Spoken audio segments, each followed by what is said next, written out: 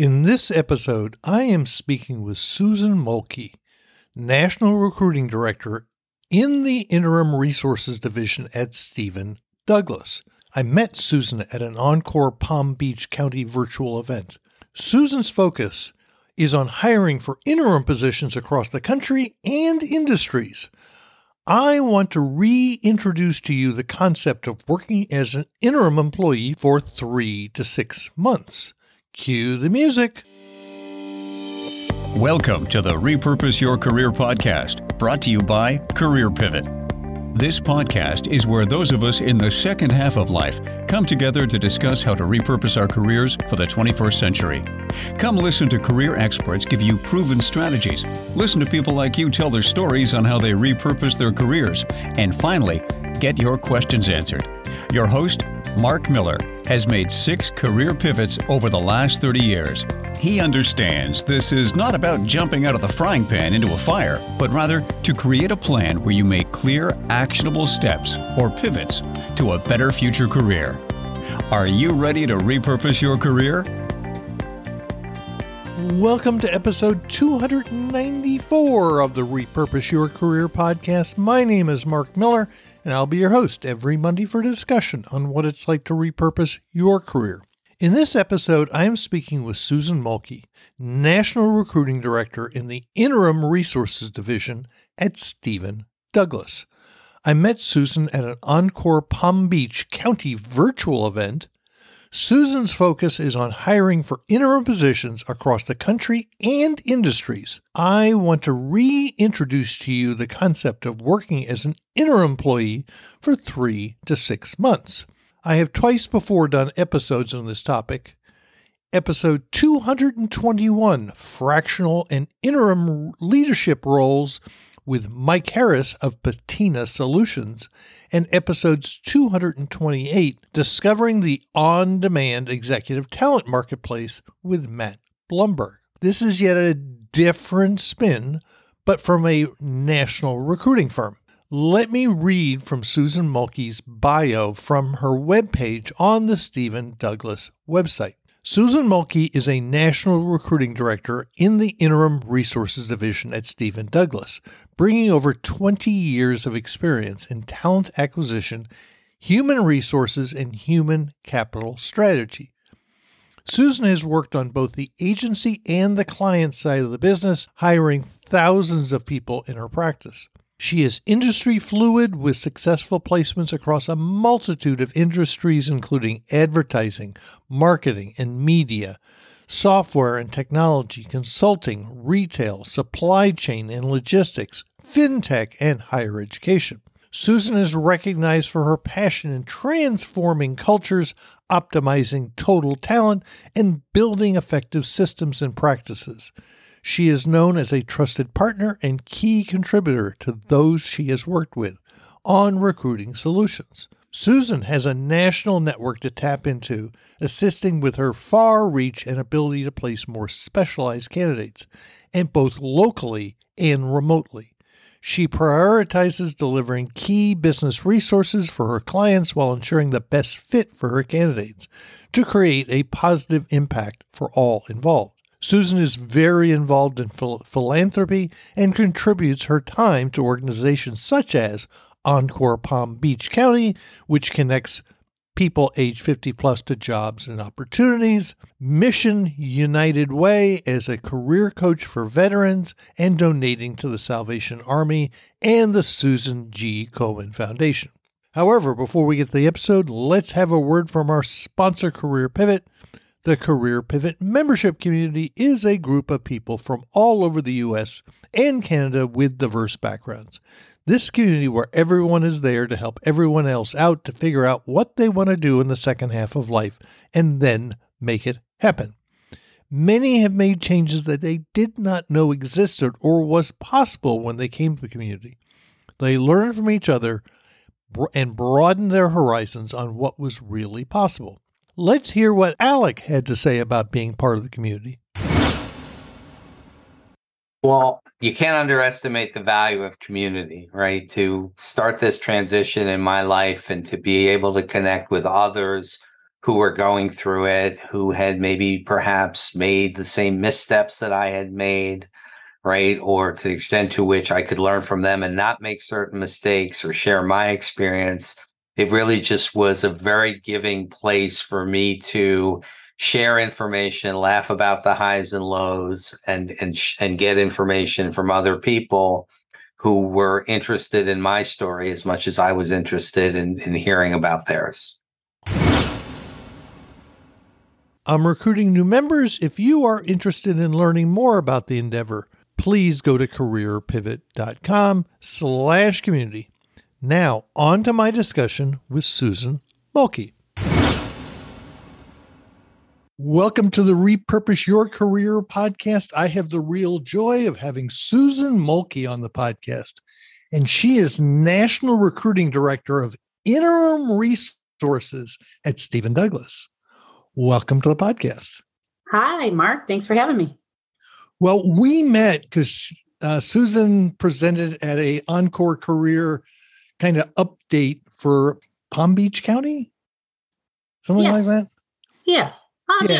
Nationally for me, but Palm Beach, Encore serves Palm Beach County. That's correct. And she talked about what she was seeing with older workers coming back into the workplace. So I thought, and she does a lot of interim placements, which I thought would be real interesting. So Susan, number one, what is StevenDouglas? So StevenDouglas is a national staffing firm and executive placement agency. And we're industry agnostic, but we have, different teams that specialize in different areas, focus areas.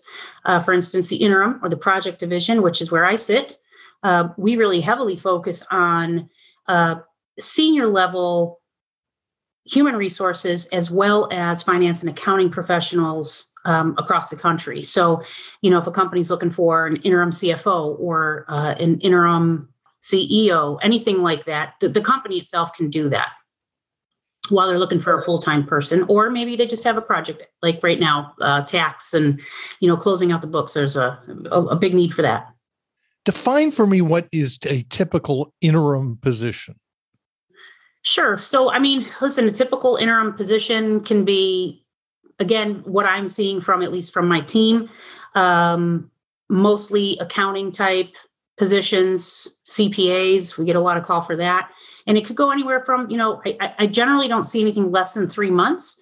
What I'm seeing on average is about 3 to 6 months. And then sometimes even a lot longer. We've got long-term contracts, people out working for a year, sometimes year and a half.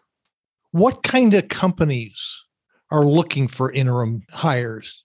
All kinds. As I mentioned earlier, we're totally industry agnostic. So we're working with any kind of company that you can imagine. We're working with school boards, so higher education, regular school. We're working with banks. We're working with other, accounting type firms. We're working with software companies. We're working with, manufacturing, food processing, retail, hospitality, name it. We're literally all over. Whoever needs that person at that time. So how does this is a 3-6 month project. How does that work? Who do they actually go work for? How do they get hired? Sure. What's the process? So the process is, we have, obviously, we've got a whole roster of clients that we work with. And then, of course, we get new clients. And like any other company, we do business development efforts to try to look for those clients that might have the needs. StevenDouglas is a little bit unique because other than just the project work, you asked me earlier, what else do we do? We also do contingency placements. We do retained types of placements for bigger executives. We do temp, like true temp roles, more or contract roles on the technical side. So that's a huge piece of our business. So the way that we're set up, at least on the project side, is we've got market directors. Those market directors are all over the country. And what their primary job is yes, they do business development, but they're also doing customer management, customer relations. And while I am the national recruitment director, I support all of those market directors.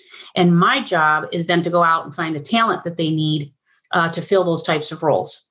So like any other talent acquisition company, we use we reach out, social media, LinkedIn's a real big one, obviously. We have a huge network, and we network to each other in-house, because if we have a need, I'll call one of my perm people and say, hey, do you have anybody who's interested in contract? And they'll send them to me. And then, of course, like I said, I go out and I get the talent. I screen them for, StevenDouglas. And then if they're a good fit for that, we'll put them in front of the client, and they'll do a quick interview, and hopefully we'll get them to work. I think the big difference here is these are fairly high paying jobs. Yes. But they're short term. So the threshold to hire is much lower. Yeah. And if you're talking about hiring on a full-time basis, or like a temp to perm type of scenario, StevenDouglas does that. My team does not. My team only does project people that actually want to do project or interim work. And we typically see that a lot with our mature workforce, because they might, maybe they want to travel more. Maybe they just want more flexibility. Perhaps they've retired and they want something to do. I see a lot of boredom. They might want to just work 6 months out of the year, and the rest of the 6 months they might want to travel. We get a lot of people like that. And so they are higher level jobs. These are senior level folks that we're placing.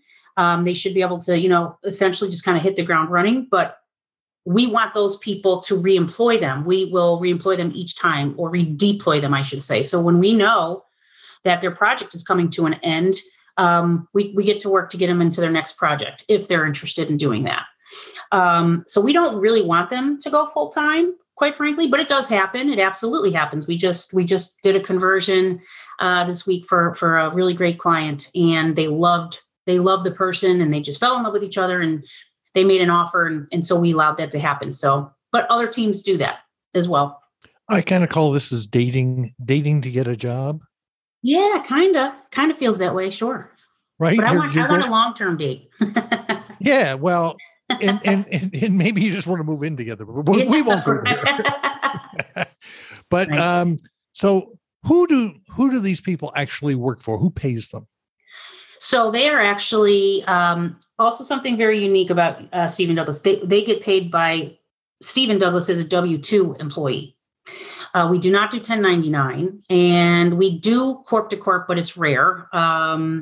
We'd much prefer to make them a W-2, and the reason being, again, is because we want to redeploy you over and over again. So we want to keep you busy. But the other thing is that we offer full-time benefits packages to all of our associates that we put out on engagements. So they actually get the same exact benefits package that I get, medical, dental, vision, 401k with a match, short-term, long-term disabilities, so forth and so on. So they actually are on our payroll, and they are paid by StevenDouglas. And what happens when they're on the bench between engagements?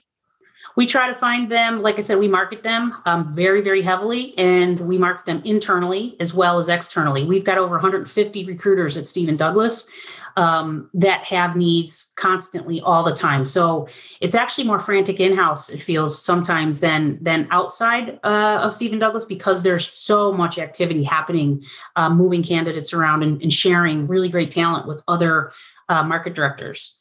And if they're gone too long, and let's say they were, they had benefits or what have you, they can enroll in Cobra. But typically speaking, we get them out to work pretty fast if they want. Okay. And is most of this on-premise work, or is remote, or how has the pandemic changed the world? The pandemic has changed the same that it's changed everybody. It really depends. I think a vast majority of our roles are remote, or at least hybrid, where they might want the person, for instance, they want an accountant to come in and help close out books. They might have the person come in for maybe a couple days in the beginning of an assignment, and then at the very end of that engagement, maybe to hand it off, and maybe they found a full-time person or just needed to close out the work. So we see some hybrid.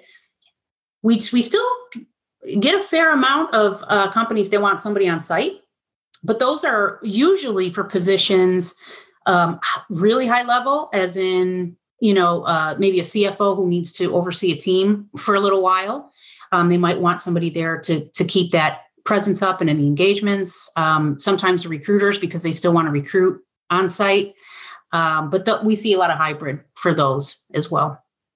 And are there, for the on-site positions, are there particular geographies that are more, that you're seeing more of the on-site jobs? Personally, I'm seeing a lot more on-site for Texas.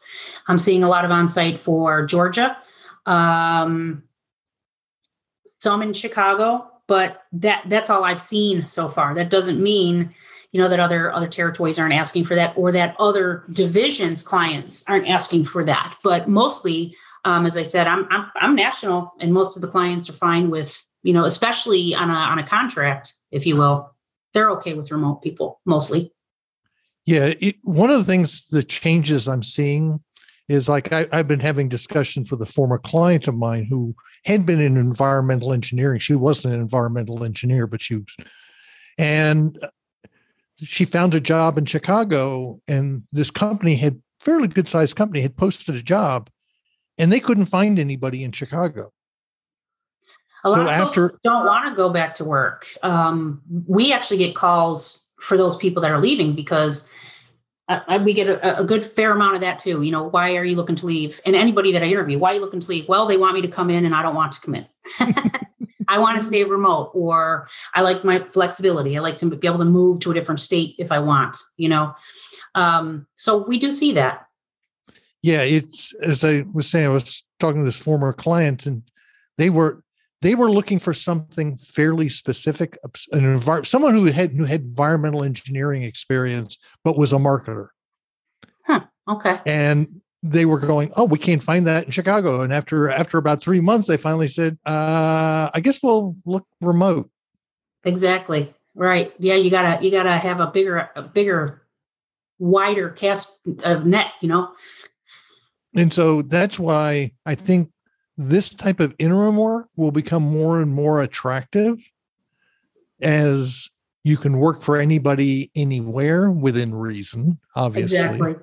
And here's the other beautiful thing, Mark, is that StevenDouglas, and I always tell this to people, candidates and clients alike, at the exempt level, which most of these people are, if they were in a full-time permanent type scenario, we're exempt. We don't get to see overtime. When you work for StevenDouglas at the high level, you are paid hourly. You get time and a half, anything over 40. But the beauty is that we don't pass on that premium. We don't pass on an overtime premium to the clients, because we don't want them to worry about it. If they have a need, and they have a true need, and they really need to get, this work done in a certain time period, and it's going to require, some overtime hours, we don't want them to say, no, we can't have you work over 40. We absorb that as a company, and we pay our people, because we also want them to feel comfortable and confident doing the work that we've placed them there to do. So that's another really nice thing. When have we ever been paid by the hour? I think we always joke around about that and said, if we did, we probably could have retired a long time ago. Well, let me ask you this. How do you handle recording of billable hours? Because obviously, if I walk in the office, not every hour is going to be billable. How do you handle that? That's a little bit of a more in-depth question. One I cannot answer 100%, because I think we're a little bit more flexible than other agencies. Because we're privately held, we are allowed to negotiate and work out a contract that's going to make sense for both the client and StevenDouglas. So it could be more of an SOW type of thing, a statement of work where we're going to pay you a certain amount of money for a certain time. It certainly, again, we prefer to kind of pay by the hour, because, we want to make sure that our people are being paid fairly and equitably. And we also do, like I said, we do retain, we do contingency. So we have a kind of a broad array of different choices that we can certainly make with our clients. We work with them. Yeah. I mean, the one advantage of doing pay by the hour is, obviously, I've been a consultant before, and we all know about scope creep. Mm-hmm. Right. As projects grow, well, if it's a fixed price contract, then you get hard feelings. And if it's just strictly by the hour, it certainly makes things a lot less complicated. Exactly. But like I said, we will work with clients And so what does a typical hire for you look like as far as age, demographics, male, female? It's hard to say because I don't ask people what their ages are, right? And I don't even see, I don't even see applications. So I don't even know how old they are unless I see them and look at them and be able to, just from my viewpoint. I work with probably equal amounts of men and women. And my geography, as I said, I am literally national. So I'm in every state, any need, anytime, anywhere. I think it depends on the time of year. I think it would be easier to answer that way, right? So right now, and I know I keep saying that, accounting, I'm using that because that's a huge ask right now. Internal auditors, SOX auditors, IT auditors, recruiters is a big ask right now. And I think that's for everybody. We're all having problems with recruiters or finding recruiters rather. But definitely accounting and finance, being able to close out books for the year, getting ready for budgets and things for next year. So my typical hire are pretty standard type job descriptions. Also, where we might differ and where we actually add a lot of value to the client is because we're working with seasoned and tenured professionals, they have a lot more skills to offer than just doing, the heavy lifting or the tactical part of the job. However, that's what our clients want, right? So they might say, hey, it might be a lower level position for them. Could be like an accounts payable manager. Okay. And they'll say, our accounts payable manager is going to be going out on an extended medical leave. Can you please, give us somebody to come in? But we want to make them a manager at the manager level or director level, or even a high level CPA or something, because we really want to, knock this one out of the park while our person is gone. And so they realize what, they're going to be paying for a little bit of a heavier talent. And then the heavier talent does not consult, but they do the heavy lifting. How does one find you and find the jobs? Where should they be looking if someone was interested in engaging with StevenDouglas? Sure. So anybody can find me on LinkedIn, and that's actually the best place to find me is on LinkedIn. Connect with me, message me, also connect with StevenDouglas. And the reason being is I say we actually post most of our positions on LinkedIn. Every recruiter uses LinkedIn. And I would say, reach out, send a resume if you're interested. What I do is I talk to everybody, whether I have a need or not, because you know what, in 10 minutes from now, I might get a call for exactly that person. And that happens often, actually a lot more often than people would think. And so they could just submit their resume. If they see a job that they like, they can certainly call me, question me about it, and I can put them in the right hands. So I'm looking at the StevenDouglas jobs page right now on LinkedIn. How can I differentiate between a job and an interim job? It'll say all of the interim jobs typically will say interim or project work. It'll say that on there. And I usually put the duration. So you'll absolutely know that. And if it's a full-time search, they will also put that. If it's a retained search, they usually label it that way.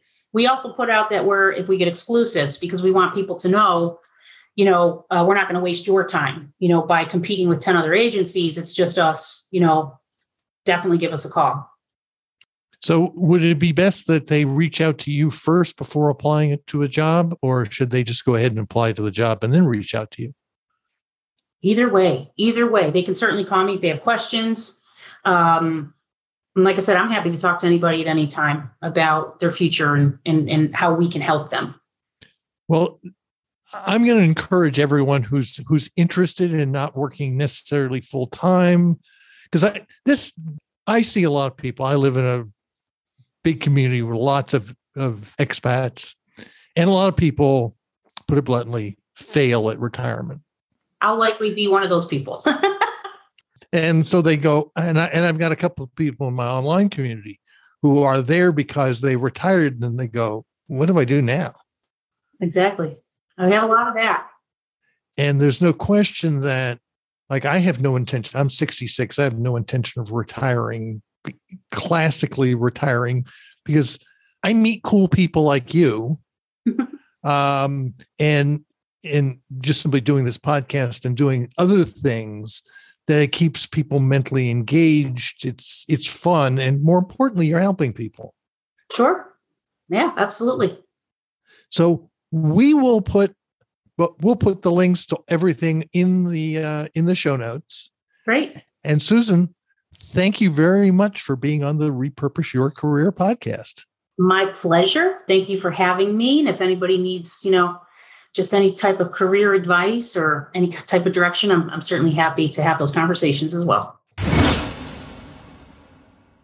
I want to encourage you to reach out to Susan if this is in any way sounding interesting. Take a moment, go out to careerpivot.com and sign up for the weekly Career Pivot Insights newsletter, which is sent out every Sunday. You will get a weekly update on this podcast, white papers, and new blog posts.